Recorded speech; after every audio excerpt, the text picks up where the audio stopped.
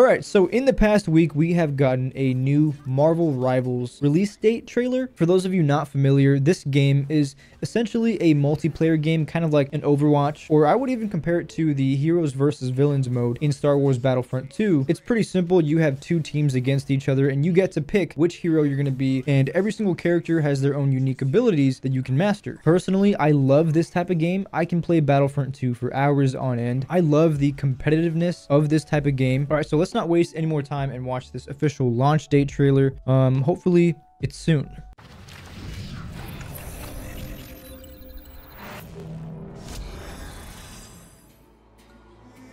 Among the stars, Wakanda found a new home.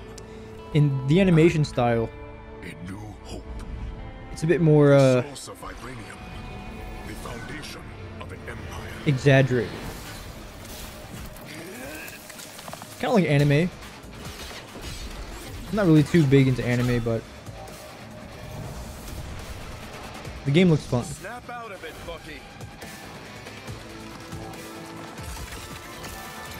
No.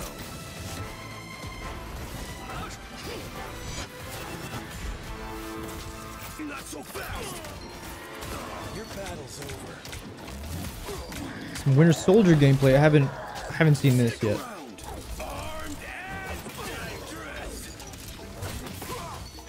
Is that a thing he can do in the comics? Maybe? Like an alien arm?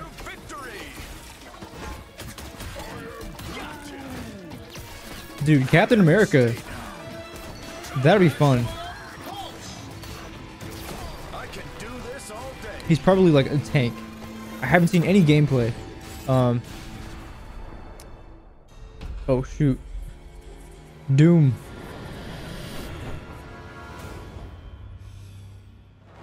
Whoa. December 6th. All heroes unlocked and free to play at launch and beyond. Well, that's sick. December 6th though.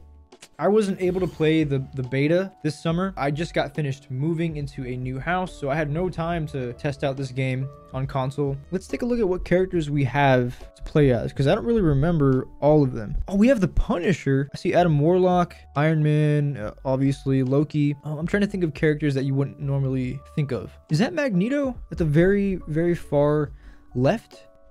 It looks like it. I love these types of games because each character can have a completely different ability set than the person you're fighting. And you also have to be mindful of your opponent's abilities. So it's just this really cool back and forth. And that's one reason why Battlefront 2, playing heroes versus villains, is one of my favorite game modes to play, because you have to be aware of every ability of every character in order for you to properly, do good in a match. You have to be aware of cooldowns and can this person do a choke right here? Can I counter that? What's like all that stuff is so fun to me. The main reason I'm super excited for this game, even though it's coming out December 6th, that hurts, man.